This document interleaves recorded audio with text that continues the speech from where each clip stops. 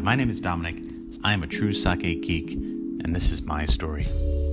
In 2011, I tried premium sake for the first time. I was determined to discover how rice and water could taste so delicious. So I read all I could, and then headed to Tokyo to study with sake evangelist expert and author John Galtner. Touring breweries around Japan and seeing the craftsmanship, hard work, passion, and centuries of knowledge that goes into making Nihonshu sparked my curiosity even further, and I came home hooked.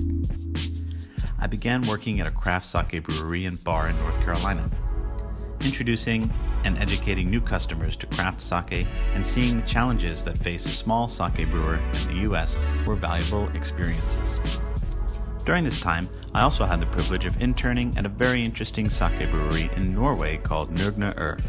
It was my first chance to really get my hands wet working in an established brewery, and I loved it.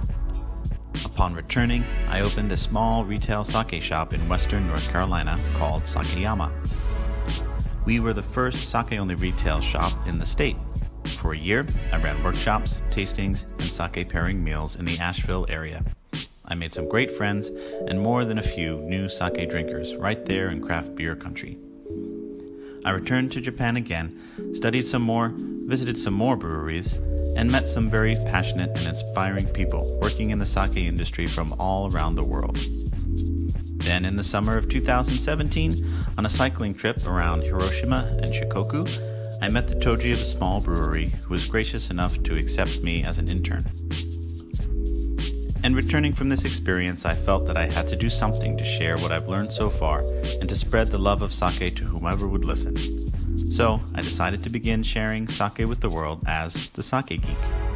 I really hope you enjoy it.